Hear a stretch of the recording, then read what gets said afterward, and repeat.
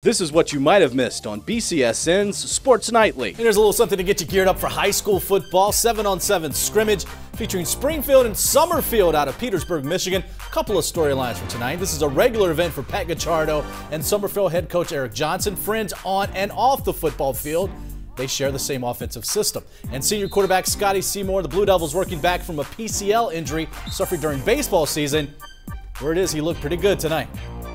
It's real exciting. When it first happened, I was really depressed that it happened, that baseball is over with and everything. But when I heard the timetable and the rehab, I was just thinking August 1st, 2 days, and that's what I've been looking forward to ever since that day. Eric Johnson and I have been good friends for many years when we taught together at Erie Mason High School. So you know, it was nice to help him with the first time that he became a head coach, and I worked with him with his offense and things like that. And now we've been doing 7-on-7s ever since, and it's fun to have them around.